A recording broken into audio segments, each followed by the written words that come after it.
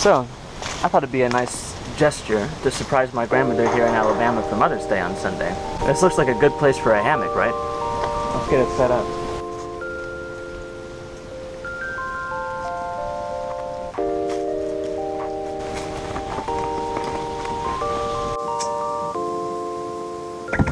So today, I'm going to talk about the movie Her by Spike Jonze. Now, I've never done a movie review before, so I don't know if you should see the movie first or see the review first. And I don't want to spoil anything if you haven't seen the movie. Really, honestly, you should just rent the movie on iTunes or Redbox or wherever it is, because it's really fantastic.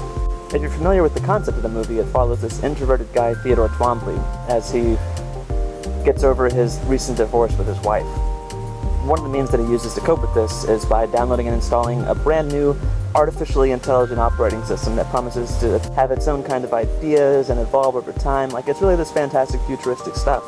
And it addresses a growing concern that a lot of people have about computers, namely that they're getting to be as smart as, you know, a human being is capable of being. It's really unsettling to a lot of people. But I don't think the movie's about that. Like, I think that that's a fun angle to take with it. I think the movie's about something else. I think the movie is actually about interpersonal relationships and what, if you stripped it down to the bare bones, a healthy relationship consists of. So the movie outlines several different kinds of relationships that go into there. So first of all, you've got Theodore's relationship to himself. He's self-deprecating, he's isolated, he lives alone, and he spends most of his free time looking up internet porn and playing video games. Sounds like a lot of people you probably know. Now, the second relationship is between Theodore and his friend Amy. She's a really, really good friend. They used to date back in college, but that doesn't really count. But in any case, they have this friendship going on, so that's the second kind of relationship. The third relationship is a tacit connection to one of his coworkers, the receptionist at the place where he works. And the receptionist clearly wants to start a friendship, but they're not quite there yet, so it's like a burgeoning friendship. The third is quite obviously Theodore's relationship to his ex-wife, Catherine. And this is told mostly through flashbacks. And then the fourth major relationship is with Theodore and Samantha, the operating system.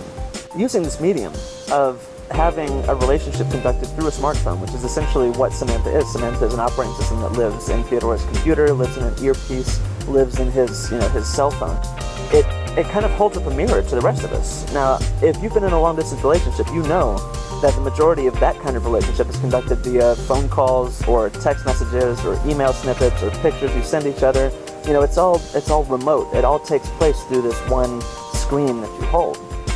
Even normal relationships, romantic relationships, primarily communicate to each other through this communicator device, and it's punctuated by these in-person rendezvous where you'll go out to dinner, you'll go for a walk in the park, or you go to the beach or something like that. But the majority of your time spent with that other person is spent remotely with this device as an intermediary. So what Spike Jonze shows us is that a truly meaningful interpersonal relationship can exist where two people never see each other, and I think that this is a novel concept because humans, we're animals by nature. We thrive on things like touch and feel and smell and taste and all of these sensory input things. But a relationship between the self and the other exists beyond that. It exists purely in the medium of conversation and intellectual stimulation and ideology. And so those are the themes that Spike Jonze explores through this artificial intelligence, Samantha. Now, the full breadth and scope of this relationship and the way that it plays out is beyond the time limit of this video. So I would encourage you to go to my website, ianlhayes.com, and you can read way more detail than you ever wanted to about this movie. But if you haven't seen it, I swear you should go see this movie first because it's really fantastic. It'll make you feel things. But in the meantime, go to ianlhayes.com, read my review of Her. It'll make you think differently about relationships. Until then, remember that everything is totally manageable. Stay happy.